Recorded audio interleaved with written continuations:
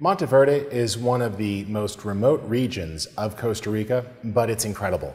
It's this great little mountain town that's actually founded by some folks from the US and Costa Rica, and it's got a rich history. It's hard to get to. The roads are incredibly rugged, and the rental car companies will even try to talk you out of going to Monteverde. But I highly recommend it. There's a great cloud forest there.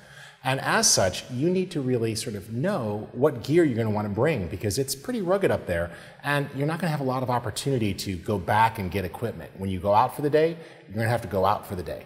That's why I recommend you take the most flexible lens you have.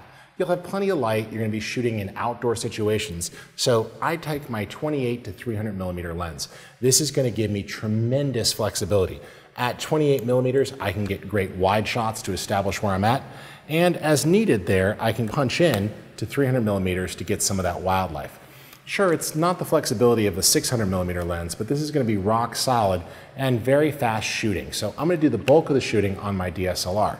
The other lens, though, that I'm going to bring, because there's just great vegetation up there, and including a tremendous collection of orchids, is I actually went ahead and brought my macro lens on this trip. I want to get close and have that great control over depth of field and really close focusing.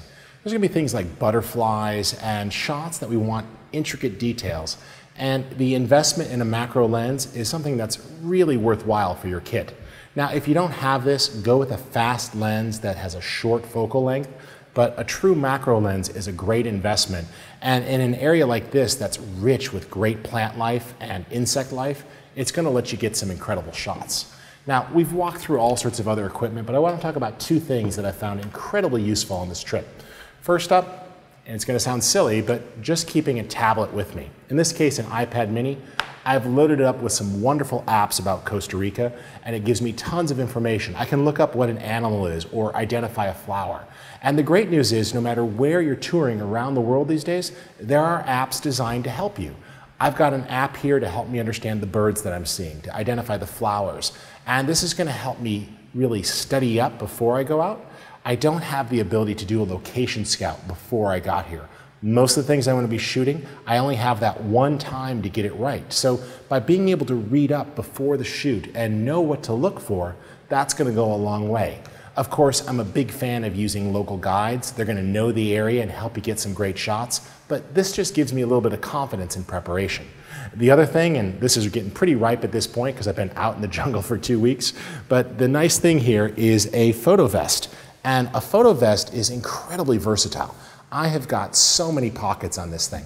I've got pockets on the front. I've got zippered pockets. I've got spare batteries, any lenses, every little piece of extra equipment that I wanted. In fact, as I go hiking around Monteverde, I carried 2 tripods. I could take this tripod, and in the back here, there's actually pockets. So right here, I just drop that in. And in fact, I could even put the second one in there. And as I'm out walking around, I've got my hands free, but when I need the tripod, I could reach back and grab it. Now, this is a lot of weight, but the nice thing is that when I need to take a break or we sit down for a meal, I could take it off and all my gear goes with me.